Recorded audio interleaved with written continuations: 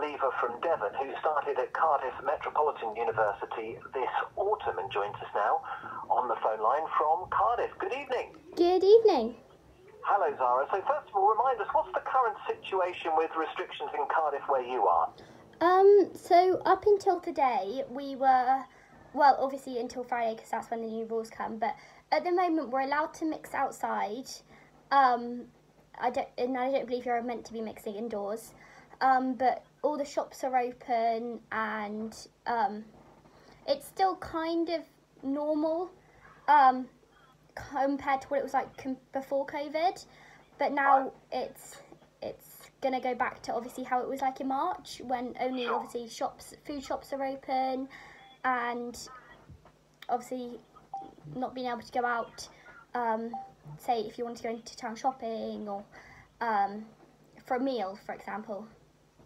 Okay, so you're currently self-isolating and also waiting for a coronavirus test result back as well, because you had a few symptoms, you seem to think. What's your personal situation?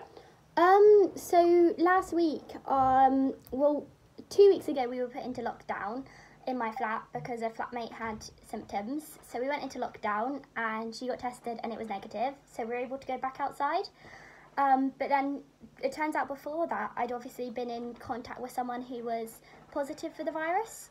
So I had to isolate, and then that's when they called me and asked if I had any symptoms, and I believe that I had a couple. So obviously, because the risk was so much higher due to me being in contact with someone who tested positive, we were put back into lockdown last Wednesday, and I was tested on Wednesday afternoon, and I am awaiting my test results.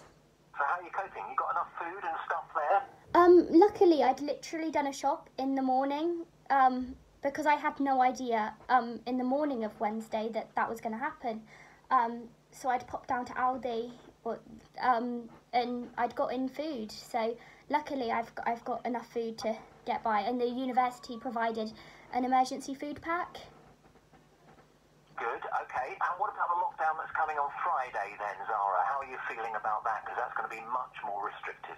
Of course. I mean, obviously it's nerve-wracking. I think it is for anybody in the situation. I mean, for me especially, being so far away from home in Devon, I know it's going to be even longer now before I'll be able to go home and visit like my family and things. So that's a bit, obviously it's sad to know that it'll be a while before that happens. But I think it'll be okay. I think it's just crazy. Yes, of course, I understand. Difficult time. Now, you grew up with a foster family, didn't you, in Newton Abbot, and you're using some of the spare time you've got in lockdown in Cardiff to fundraise for two charities. Tell us a little bit about what you're planning. You're doing a charity walk, or hoping to do a charity walk. Yes, I have started it. I've decided to walk 135 miles in my uni room. I picked 135 miles because it's the distance from my university to home.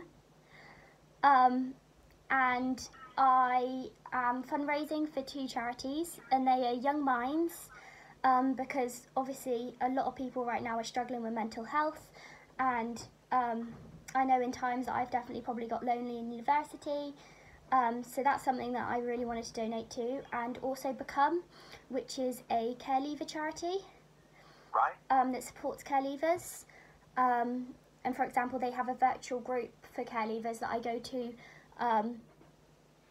once a week or every other week. So how are you doing this? How are you doing this, Zara? When you say you're going to walk in your room for 135 miles, have you got a treadmill, or have you sort of mapped out a 10-metre square in the room and you're just going round and round in circles like a caged lion? The round and round in circles in a caged lion is true. I'm literally walking up and down, and I have a Fitbit, so that is tracking my miles. Wow, so how many, goodness, I'm trying to work it out. To do 134 miles, that's going to be literally thousands of circuits of your room, surely? Well, yesterday I did, the last 2 days I've done 7 miles each day. Today I haven't done quite as many because I've had lectures all day. So I've only just finished lectures about an hour, half an hour ago. So today I haven't done too many yet, but I'm hoping to get in a few before this evening. But it's, sorry, I completely forgot your question. Well, I was saying just it must be thousands of circuits of your bedroom.